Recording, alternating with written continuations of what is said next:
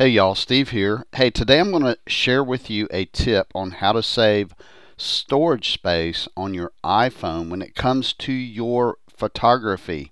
So, here's what we're going to talk about today. We're going to talk about the fact that a lot of you, including myself, when you take a photo, I'm going to open up my camera app.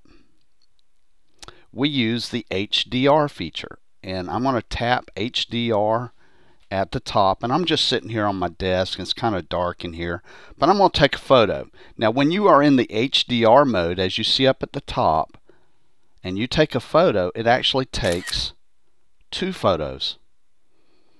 Okay, did you know that? Well, it does. So let's go look at it.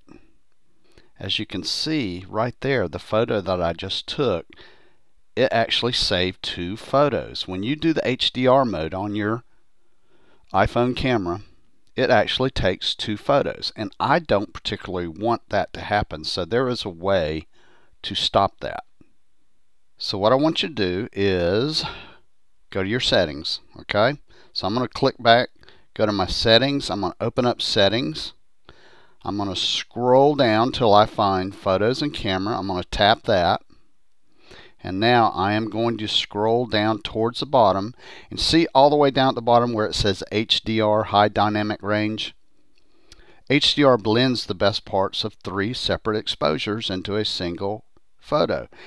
Right under there is the option to keep the normal photo or not to keep it. So I'm going to tap not.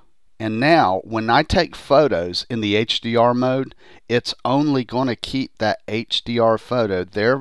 Therefore, it saves me storage space on my iPhone. So that's one quick, easy tip for you to save storage space on your iPhone when it comes to your iPhone photography. Hey, I hope this was helpful. I'm Steve. I'll see all of you in my next video.